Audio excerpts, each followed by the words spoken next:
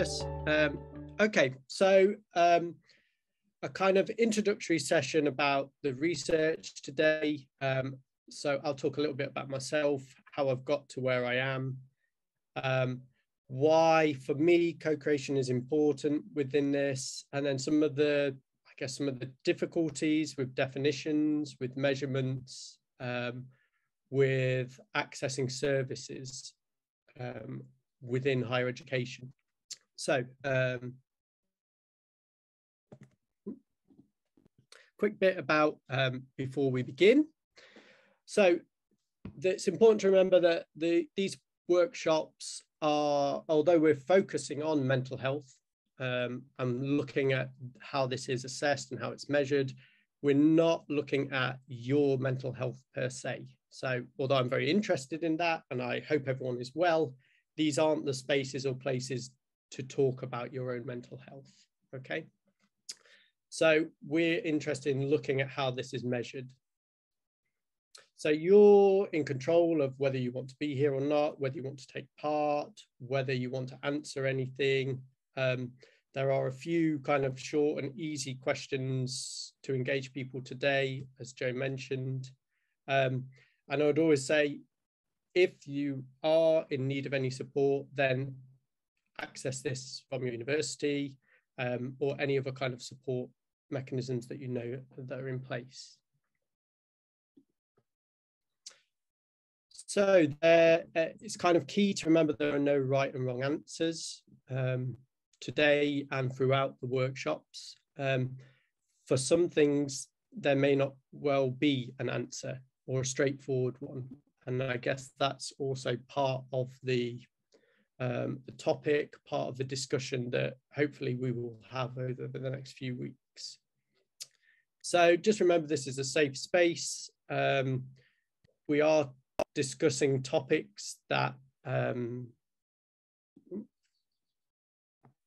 may be delicate, that may be very personal. So treat everyone with respect. I'm only collecting data through screenshots. So anything or everything is anonymous, so your name won't appear on anything. I'm not too sure about this session with this one, but you can ask me a question at any time. Probably today's that's less relevant.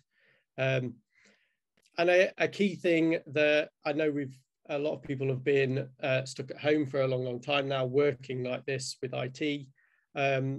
It's important to acknowledge that just sometimes IT can be very difficult and frustrating. And I'm sure things will go wrong today. So I'm going to try and use something called Mentimeter. I can almost certainly guarantee that it won't work. And that will be my frustrations with IT, I guess. I guess before we go on from that, is that all okay with everyone? Joe, are we okay to have like a thumbs up with stuff like this, or are we just kind of taking that as a given? Yeah, we do have the chat, so you can use that to express anything or ask any urgent questions, and you can use the kind of reactions within Zoom. Great, lovely. Oh yeah, thank you everyone. Okay.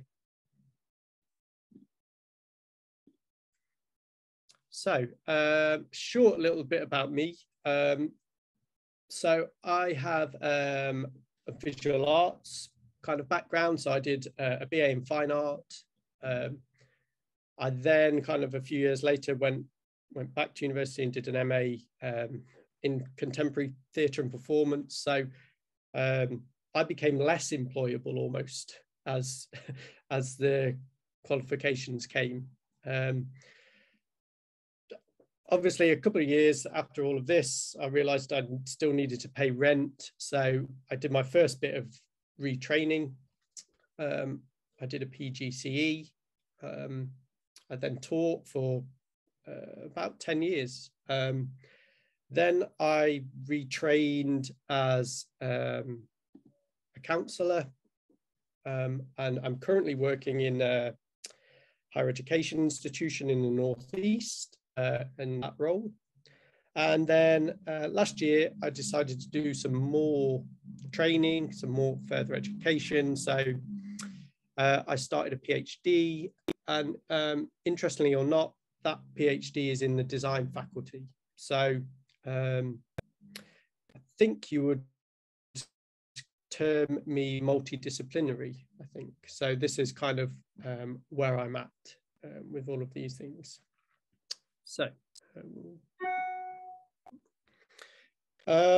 probably unsurprisingly, with that background, I've got an interest in mental health, obviously, and this is kind of, it's becoming more and more prevalent, would you say, within higher education?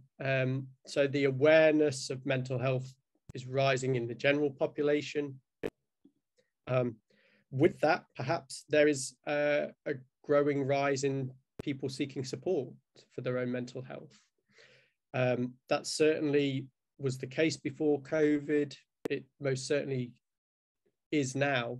And kind of the kind of most current up-to-date kind of literature would suggest that students have suffered the most from COVID and the restrictions and the isolation, and that mental health for students is a key issue.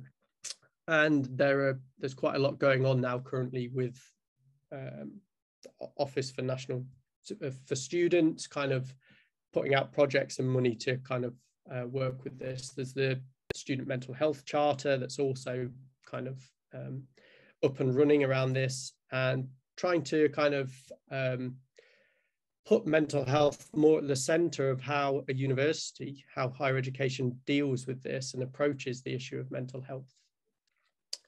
Short little quick bit for the chat. Oh, somebody has already filled one in. So on average, how many people will have experienced a common mental health disorder in the past week? Anybody want to hazard a guess at that? So a common mental health disorder is something like anxiety, depression. So if we want to use the chat, take a wild guess if you like. A, B, or C.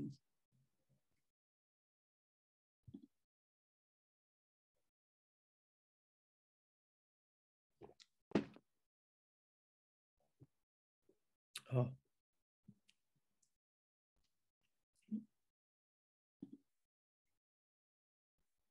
Okay, so a couple of B's and an A as well. Okay.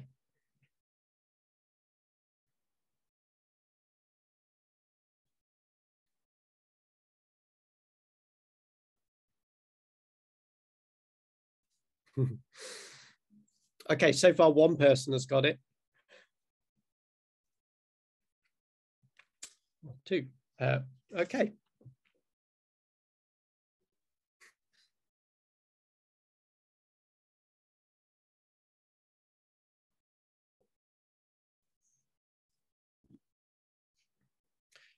Okay, the last person I can see on there is, oh, King John got it. So why these kind of all now fly in? Perhaps a rather depressing stat with all of this.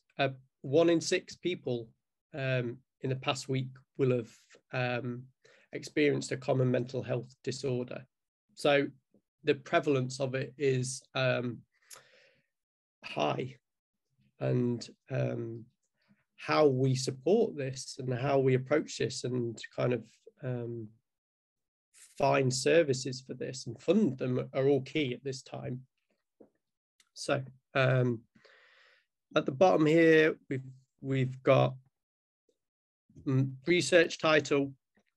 So curating with intangible context. I like, what does this mean? I guess it's trying to work out and work with and explore how people can share things that are intangible, their emotions, affective things that are going on for them, and how they can be in control of that, how they share their information. And we'll look a little bit more, and over the following weeks, how that's actually done. So my research question, the thing I'm interested in, how can we supplement already existing mental health forms, assessment forms, not just through text, not just through written word, but with a kind of more embodied kind of approach to this. So embodied, that, get some examples of what that might be. And co-creation then, what is this? Hopefully the title kind of explains it. So I'm interested in hearing your voices. So what is it that's relevant now for you as students? What are key things, key priorities for you? And what is it that you would want to be telling mental health staff, professionals about? How do you share your story, essentially? And co-creation, according to the Student Minds Handbook, provides opportunities for students to provide their opinions, perspectives, experiences, ideas, and concerns. So you're the voice of experience through this. It's a chance for you to say, Luke, your ideas are absolutely rubbish. Here's some better ones. And here's how we think you might be able to use them. So over the following weeks, we'll kind of look at a key theme or key topic each week, hopefully delve in a bit of detail about what they are, explore kind of what some of the key issues might be around all of those, and relate this to you. And these are some of the tools and approaches that we've got. So I'm going to try and use Mentimeter, as I've mentioned. We'll use Jamboard for post-it notes, sharing ideas, and we'll approach this as, rather than something about you personal, we'll use scenarios, personas, and speculative design. So I'll have an example of that at the end to show kind of what that actually is and what that means. So these are key themes that I'm interested in. So we've got the lead-in time, kind of those, what is essentially waiting times. So you fill out your assessment form, you want to kind of get some support, and then you just kind of, you have to wait. What's happening in that time? Like, can that time be useful? How do you access things that self-help, for example? What is it that might be useful to take with you into counselling sessions, for example? What is it that you want to record and share? Next week, week 3, we'll look at this concept of a digital therapeutic relationship. So there's been a huge rise, obviously, in kind of tech, but mental health apps particularly. How are they used? What are their advantages? What might their disadvantages be? And then 4th week, we'll be looking at the impact of the environment. So for a lot of people going to university, it's maybe their first time away from home. It's somewhere new. There can be a lot of stress involved. How do you navigate all of that? Where do you find support in all of that? And so they're the kind of key themes for each week. So we'll kind of look at those in more depth with as we explore them, and see kind of really what might some of the issues be around some of those things, and what might be some of the opportunities with that.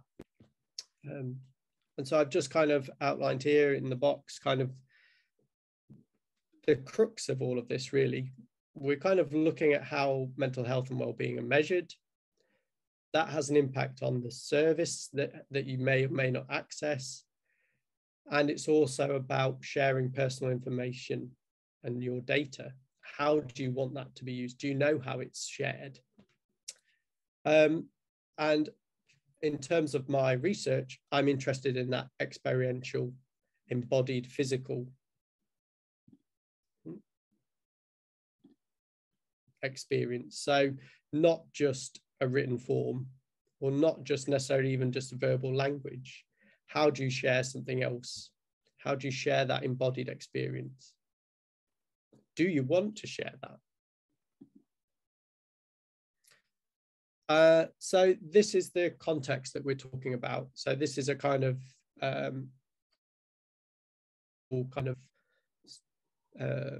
counselling mental health service within HE. So their resources are tight. Almost every kind of higher education institution will offer time-limited service.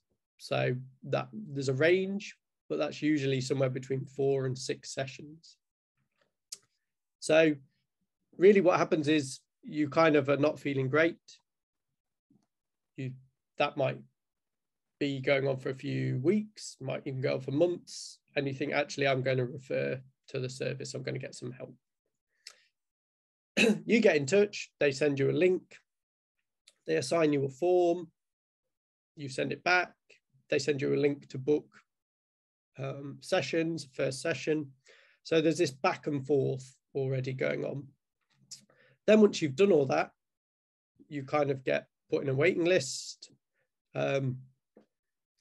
This is really dependent on area. You might be seen in a few days. Within higher education, it's probably likely to be a few weeks. If you were trying to access NHS, something like IAPT, then this is likely to be a couple of months. So we've got this kind of back and forth, and we've got this huge amount of time where people might just be waiting. And it's, how can we use that productively? How can we use that in a way that's going to be beneficial? How can we design something that's useful? And how do we get that information? So what's useful for me might not necessarily be useful for you. So this is my first little experiment with Mentimeter. So I would suggest doing this via phone. So if you go to menti.com, and I think it's relatively simple, go to menti.com and then add your code, which is 5178-2097. And hopefully you should be able to see a question that's about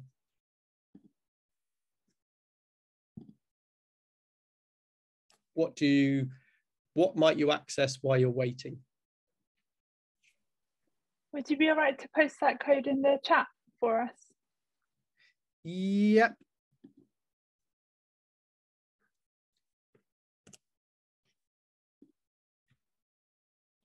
Oh, sorry, everyone.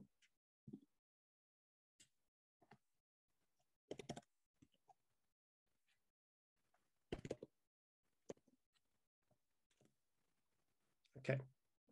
And if for some reason this doesn't work, you could always just put it in the chat. So where might you seek support while you're waiting, or what form might that support be?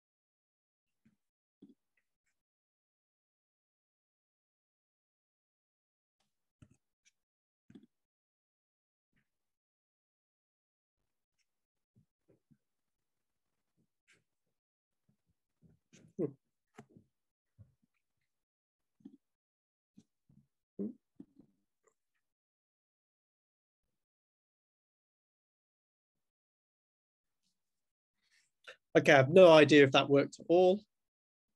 Perhaps not. Joe, did you have any luck with it? I had some, yeah. Yes. Great. Oh, okay. Oh, yeah, I can see. One person, thank you. Okay, so can I just check that we've moved on to the next slide, Jay? Mm-hmm. Lovely, thank you. So one of the key things that that is important when we're talking about this is actually how do we define it? How do we understand it? How do we know what mental health is? How do we know what well-being is? And then one thing that I'll put up at the end is a link to different forms that we're going to look at and maybe get some opinions on what's currently in use.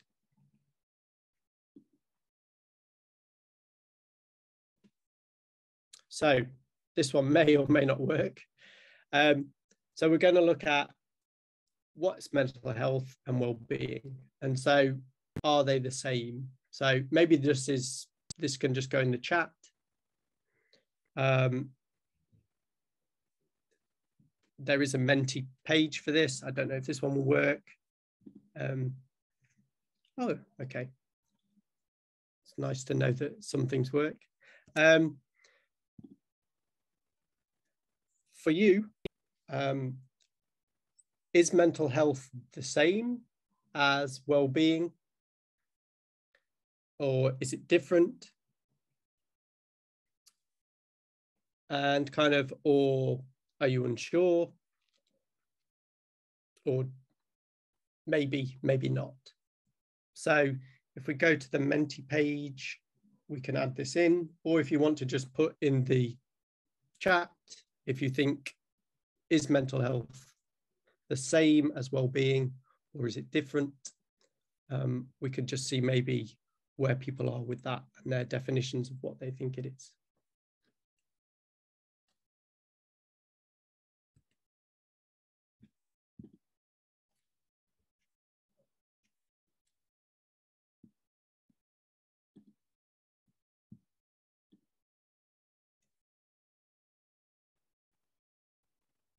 So the Menti page is up. Is mental health the same as well-being?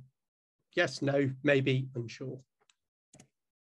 And if you can't get to that, then put it in the chat.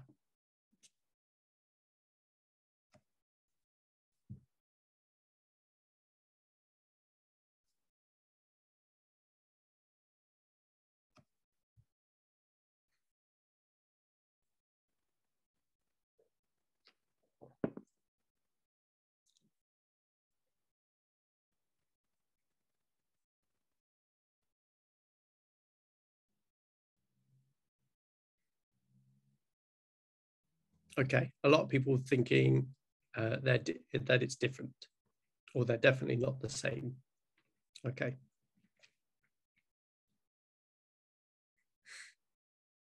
Thanks, Henry. Henry thinks it's very different.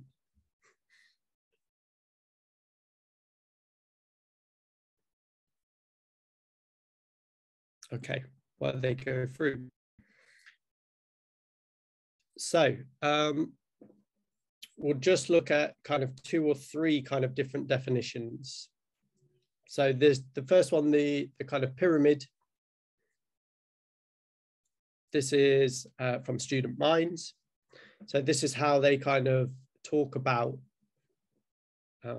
mental health. So we've got this pyramid, and at the top we have mental illness. Mental illness will be a diagnosed kind of condition. Below that, you may have a mental health problem. Below that, mental distress. Below that, no distress or no problem. That's very nice. The key thing is to remember that these aren't mutually exclusive.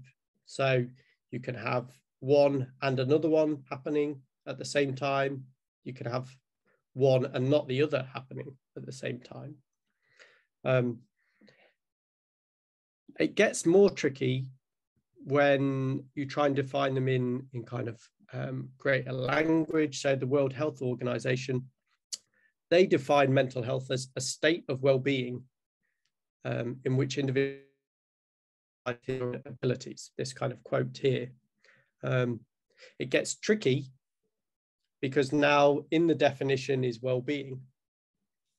So we'll see later on why that's difficult. The important thing to remember around all of this is that everybody has mental health.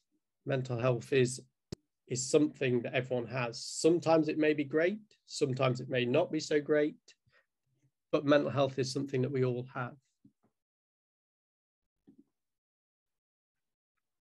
So then we have here a couple of definitions of well-being. So quite often, well-being is talked about in dimensions or wheels, or here we have a well-being wheel. These are the kind of things that make up well-being. There isn't a kind of all-encompassing definition of what well-being actually is, though.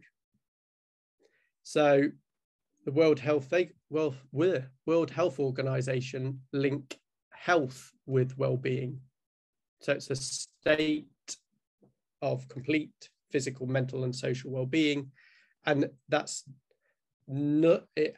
It doesn't have to have disease or infirmity. So well-being is often a more positive outlook when it's being measured.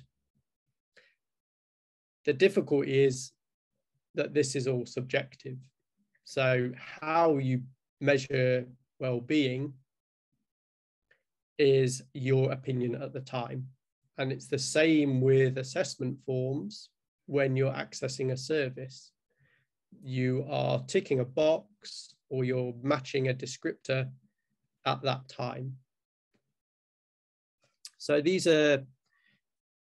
become difficult because this is then impacts on how services are funded, might be inform how policy is then kind of put in place. And it's also how you measure success and how you evidence the success.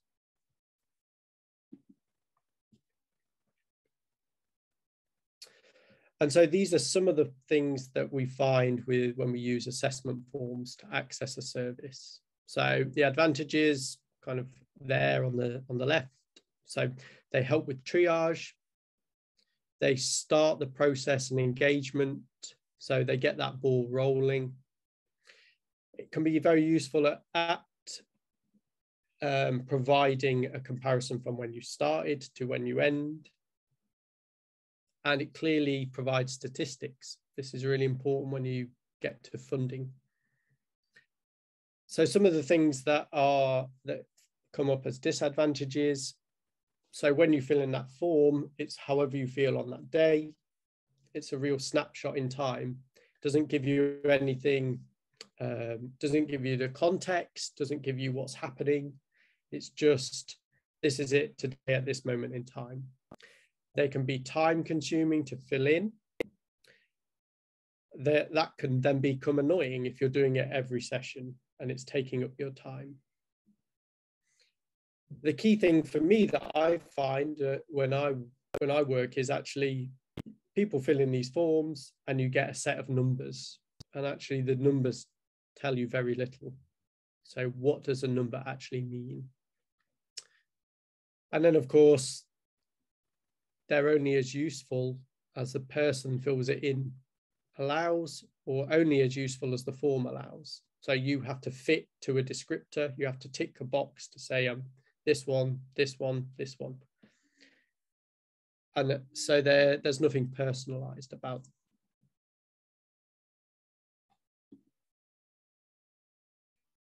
And really, if I was to say simply, what do I want to do? What do I want to do in my research? I just want to find out or explore if there's a better way to do this.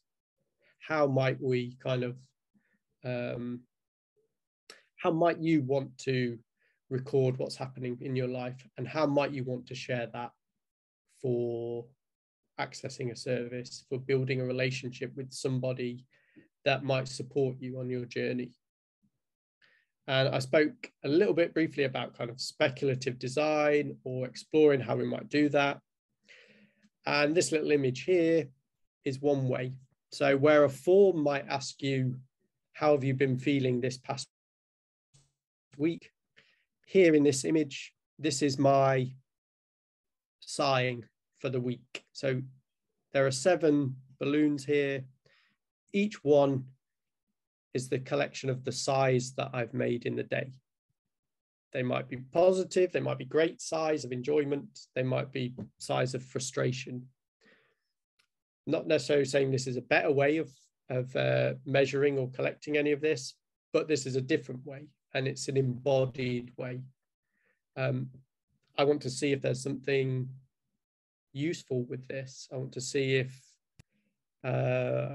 through co-creation, if there's ideas that people have about how they might want to share that embodied experience.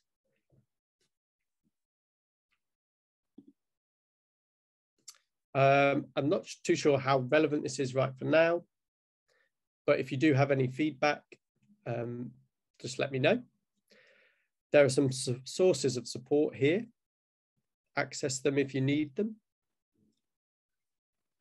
The final slide was just something that is looking towards the kind of next few weeks, what we might do. So using Jamboards to look at some of the assessment forms that are currently used. So if you do want to follow the link, you can look at the Jamboard, you can make some notes, or just look at the kind of things that we want to do.